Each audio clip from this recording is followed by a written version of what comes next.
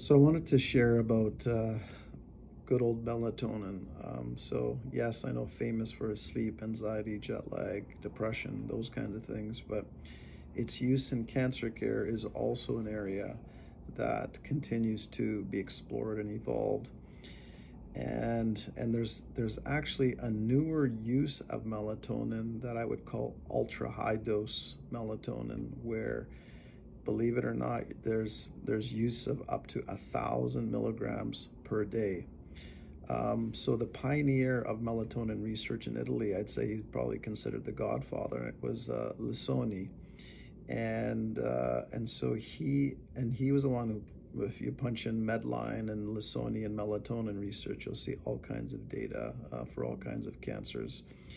But he then started to explore this ultra high dose model, and he published 13 cases. So these were patients where, like, there's no other options. They were palliative, and they consisted of, say, glioblastoma patients, pancreatic cancer, advanced breast cancer, and what else do you have to lose?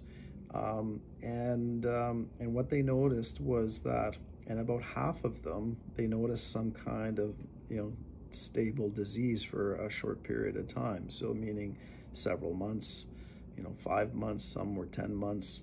But again, these were cases where there was like nothing else that could be done. The other group, that looks like things continue to progress its natural course. So then what was interesting is that when you look at the abstract, is that the article, even Lissoni says, it's taken me 40 years to potentially use this kind of higher dose. And if you're reading between the lines, is like, have we been underdosing patients?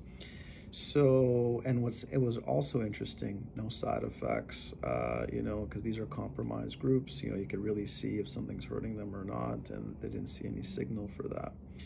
So from a safety perspective, it looks like it was okay.